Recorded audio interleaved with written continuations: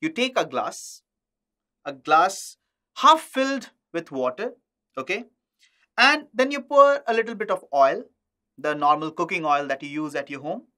Well, be very sure and do it in the supervision of your mom. So in her presence, you should do this, because if you're spilling things, if you're breaking things, I'm not responsible, okay? So what you need to do is, you need to fill the water like this and then gently put a pencil inside. What you're going to see is something of this sort.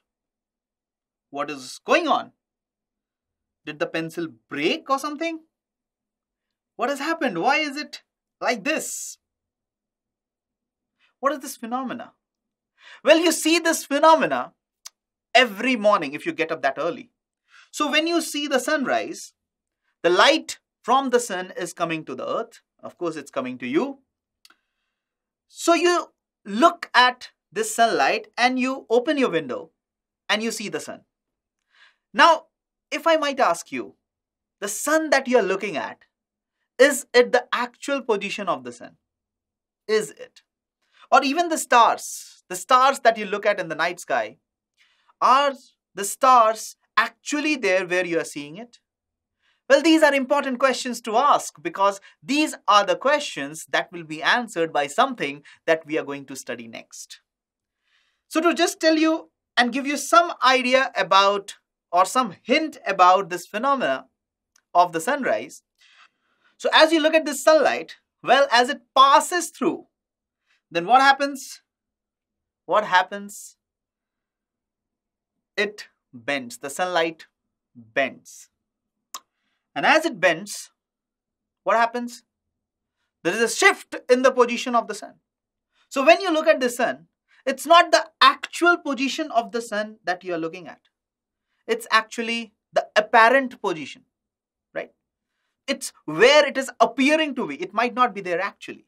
So that is what you see. Well, if I might ask you a question, what is this phenomena? What phenomena are we talking about? What is going on? Let me give you some more hint. Let's say you have a light bulb and you have a glass slab, and you are going for a normal incidence where all these rays are falling normally onto the glass slab. We know in this case that all this light will go undeviated, it will just pass through. But the moment you have an oblique projection of the light rays on this transparent medium, then the light rays bend, right? The same situation with that of the earth and the sun, all right? So when light passes through a different medium, and it's a transparent medium, it bends. Of course, it continues moving in a straight line path, but it bends. As you can see, it should have gone like this, but it bends, okay? Now, what is this phenomena called? That's the question. What is this phenomena called? What is this phenomena? Well, this phenomena is our next topic. This is the next thing that we are going to discuss. And not to mention, again, very, very important for us. And it is called as refraction. So are you all excited to learn about refraction? Yes? Okay. So now let's start off with refraction. First of all, the definition of refraction. So what is this refraction? Of course, you know it has to do something with the bending of light. Correct? So the bending of light rays, when it passes from one medium to another medium with different, what? Optical density. When a light ray passes from one medium to another medium having different optical density, then this light rays, they bend. And this bending of the light ray, or this entire phenomena, is what we call as refraction. Okay, let's understand certain terms. Just like we had seen certain terms in case of reflection, we saw that there was something called as incident ray, there was something called as normal, there was something called as reflected ray. Over here, also, let's consider a glass slab, and the ray which is coming towards the glass slab will be called as incident ray. If you draw a perpendicular to the point of incidence, this is called as the normal. And once it passes through another medium, it bends, right? So the angle that it makes with the normal is called as the angle of refraction, and the ray which emerges is called as the refracted ray. All right. And you have got this angle of incidence, the same thing, right? The angle that the incident ray subtends with the normal is called as the angle of incidence. Now, originally the ray was supposed to move along this path, but it got deviated by this much angle. What is the value of that angle? Well, the angle of deviation is I minus R. We have discussed about all this deviation at great length when we were dealing with reflection. So there is no need to go back and study about the same thing again. So what is more important is this term of optical density, because we know that the light is going to bend when it moves from one medium to another medium. Okay. The condition is that they should have different optical density. So the new term that we have now is optical density, and we should understand what is optical density. What we have seen, however, is something called as mass density, and mass density is totally different from optical density. Don't be confused with mass density and optical density. They are totally two different things. So let's understand a little bit more about optical density. So what is optical density? Optical density is going to determine that what should be the value of velocity when light travels through it. Now, of course, at this point of time, since we are studying ray optics, we don't know that light is also a wave, right? So light is an electromagnetic wave. If you don't know till now, let me just give you an introduction to it. We have one full chapter called as wave optics, where we are going to see light as a wave, but light actually is an electromagnetic wave, just to give you some hints about it. Okay. So as light goes through different mediums, the velocity of light changes. The velocity of light is different in different mediums. All right.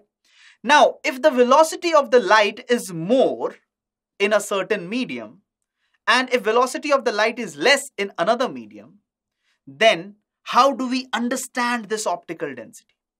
Well, that medium in which light is able to travel faster, that medium will be an optically rarer medium. Clear? So a medium in which light is able to travel faster will be an optically rarer medium.